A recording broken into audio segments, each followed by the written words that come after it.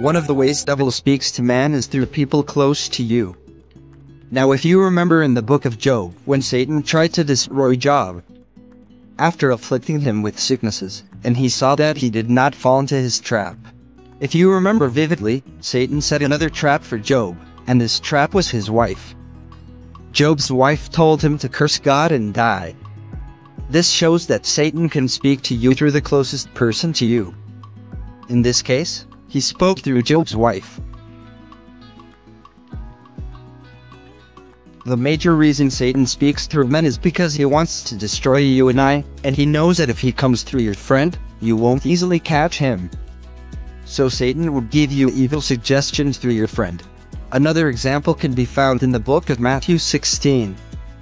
Satan had been trying to get Jesus, but all his efforts was futile, so Satan decided to come to get Jesus in a way Jesus won't easily catch him. So he decided to speak through Peter. But immediately he spoke through Peter, Jesus caught him and rebuked him.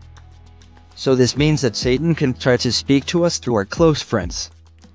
So if you are not discerning, you would fall into his trap.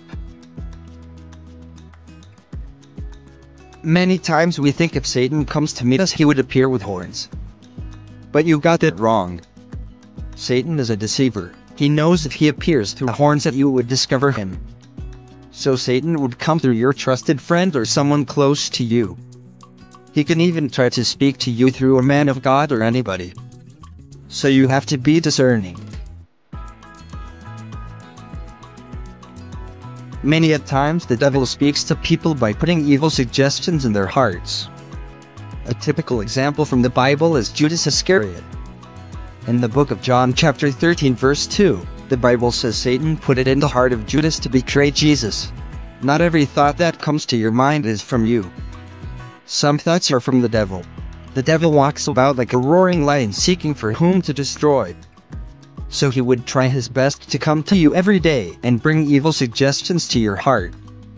Since he doesn't want you to catch him, he sometimes might bring seemingly harmless suggestions. He can tell you to reduce your prayers because you are tired, or give you a suggestion that is pleasurable to you. So you have to be discerning, if not you would end up listening to his voice without knowing you did.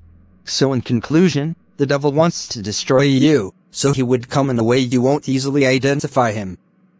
This is why you must build yourself in the place of prayer and the word, so that you would be able to detect his wiles. If you have been blessed by this video, kindly subscribe and like the video. Also try sharing it with your friends so that they can also be blessed by it. Thank you so much.